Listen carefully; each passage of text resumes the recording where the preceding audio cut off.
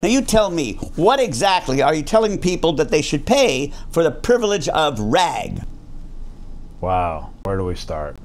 We'll start with R. So one of our problems with it, so it's about search, right?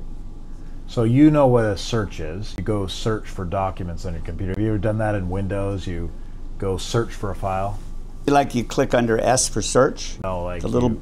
you click on the window button and you click search and you type a name and it looks through all your computers. I'm in favor of that. Or you're in your Google email. No, I'm searching. You're in your Google email and you want to find an email and you search for it. How has that been successful for you? Do you find the email or is it kind of frustrating? You're like, I can't find that email. No. Well, there's a reason why search doesn't work very well.